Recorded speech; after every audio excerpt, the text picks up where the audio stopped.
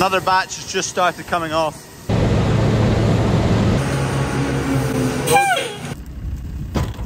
That's a good stack. Morning, Holly. There we are, we coming.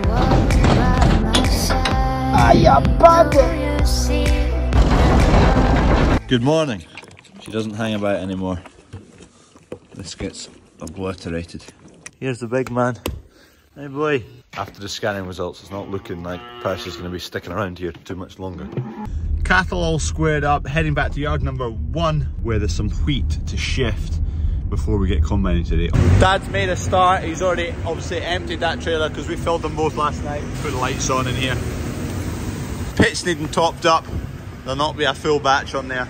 It was coming in so much drier last night than it was when we started yesterday.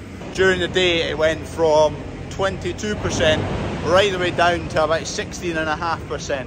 Wheat at 16.5, you're laughing. This trailer's full, so I'll go and empty it. And by the time I've emptied that and got back, the other one will be full. Scrap everything I've just told you. Having a forklift now, there's wheat needing pushed up, so I'll finish filling off this trailer, go round it, I'll need it all pushed up. We'll need to be pretty keen on pushing up the wheat, just there's a lot to go in. Trailer's both full, let's go do some pushing.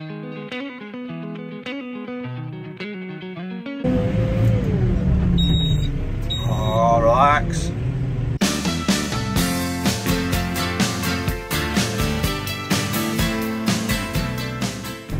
Get this in action.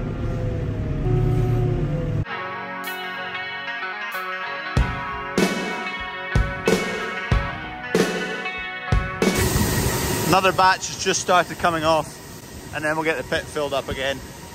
First of all, we've got that trailer and this trailer to fill up again. There we go, 150 ton shifted-ish. Just going to top off the pit now. I started off bucket by bucket, but I'm just going to give it a shunt. That shows you how wet it is. See clumps like that? You don't get clumps like that if it's less than kind of 18%, 19%. There's no point clearing stuff at that end because we're going to be combining today, so we may as well clear the pit and get all this pushed in and the wet stuff close to it pushed in, because we can dump here with trailers again. If we cleared at that end, you'd clear it all into the pit, fill it all up, and then you go and dump at that end, and then you'd have to move it again. Clear this stuff, you just do less forklift work if you do it that way. It's not too bonny a day, it's kind of not looking so nice. Moisture proofing all done on the edges of these new buildings. This building here still needs to get cladded, but the internals are starting to come along. Plastered, painted, skirted, radiators are all in. I'll show you just now. Painted, skirted, lights are in, cameras are in, smoke alarms, radiators, sockets. Need to deal with the floor. So the floor may need painted, like a ceiling, because concrete always produces a wee bit of dust all the time. Fully carpet everything and seal it in that way. You'll still get a bit of dust that way, so it might need like a sealant all over it, then a carpet. We've got toilets and sinks. Progress. It's been slow progress, but it's ticking away. Fueled up, pit's empty, dryer's on. Go and push up some wheat in the big shed.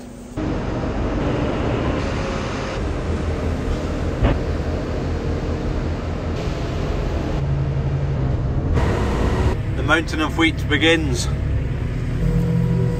Right, we're now all caught up with shifting wheat and pushing up wheat, so Dunk's just started with a combine. Dump the pusher up there out the road, go fill in the pit again, and then head along the road. We'll get combining for the day, and that'll hopefully, fingers crossed, be us combining from now till late on. Don't need to bother filling up the pit. By the time it needs to fill more out of there, we'll have full loads from the field. This is the wheel that had the big screw in it, but it wasn't punctured right the way through, and I wasn't sure what to do with it. Anyway, I did nothing, and so far so good. And we're off again, back to the races. Now it's light, you can see what we cut last night. So we're probably just about halfway now. We'll get this wiped out, it'll be another probably 5-6 hours to get this done. Then we're away to yard number 2, where there's an absolute stonker of a field to do. But we're shifting again, radiators are all blowing off, so Dunk will keep an eye on that a wee bit today. It's not as stewy this morning just because a bit of dampness about holding it back, but the stour will build. Dunk will be keeping an eye on the radiators today. Never been an issue before, we've not overheated the combine, but obviously yesterday there's just a lot of fine stour and it was getting its way on top of the radiator. blocking the radiators, didn't allow the cooling system to work properly and overheated. First load, flowing out the trailer fairly well, so it's not 20% anyway. Need to go and grab the grease gun. That trailer's needing a grease, and also I need a cable tie because the electric connector, I'll show you in a second. There we go.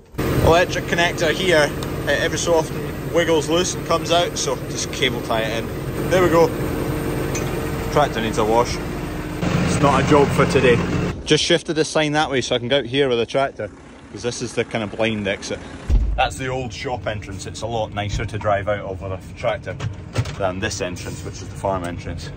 But I mean, they converge down there anyway. There's a wee bit to do up there, but basically field done. Dad's taking that tractor that I was in back home. I'm going to grab the trolley here, get the header. We'll head to yard number 2 where we've got belter of a field to wipe out. Gate ladies are going to have a go. Oh, oh, oh.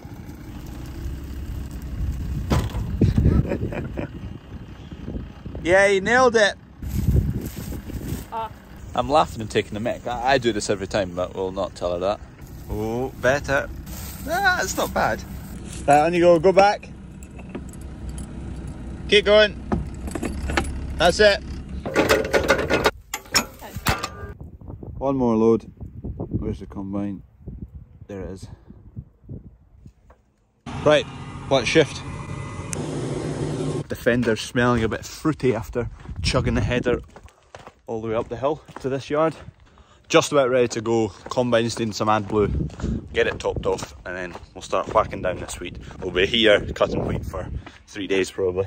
Seed got delivered the other day. This is a crop that we harvested this year, a few weeks ago, maybe a month ago now.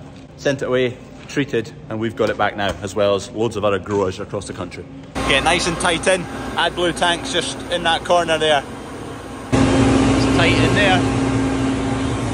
That'll do. Done. Filled up. We're going away down here, down the track. Happy days. Next field, which goes away out there, and then it goes a kilometre in that direction, and it comes round the back of that wood. Cracking. Dad's off in the pride and joy. I'm into this machine. Combine's just getting motoring now. Happy days. It's about 4:30, 5 o'clock now, so we'll get a good bit whacked out of the way, but we'll still need at least 2 more days here after that. This is the road we've got. We made this when we were cutting silage, so there's no wheat in that. The heads are all stripped. Worked quite well. That's where the road went. Dunk just cut to there and then nudged himself closer to the wall, so the auger lined up. The field of oats that's already cut up there, so I can use that to get back to the yard that way. But it's a big long round from this point in this corner all the way to the end of the field. I think it's 0.9 something of a kilometre. Lovely view obstructed by my dodgy spraying. Nice. Deer damage. Who's got a rifle? Can't beat some nice brambles. That's a good stack. That's us blind for the next 3-4 hours till the sun goes down. We're back to just stoor everywhere. You can hardly see the combine in there. There's hardly any wind at all, so it's not blowing the stoor away, so it gets the chance to kind of linger, and that's why the radiators got blocked yesterday. Sun's going down, looking nice though. Red sky at night. What's the next bit? Put it down below. Combine's over there. Flashers on the combine, so I better get moving. We're starting to batter this field out. The end rig on the field took 6 loads to take out. 3 widths of the end rig. It is a belter. All the dry wheat, I was earlier, did a wee snap the fingers because that was going to fill up again, but Dad's managed to keep on top of it and get it all shifted just with a forklift. That's our wet pile. It is starting to grow, but Dad's keeping on top of it with it flying to the dryer.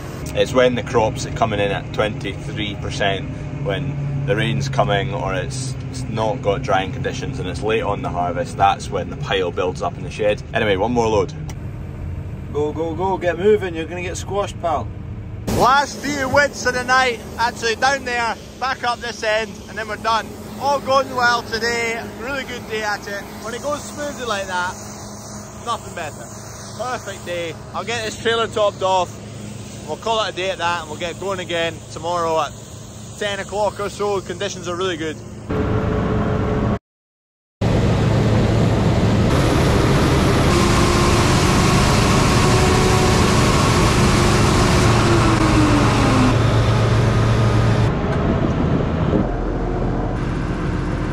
Good night.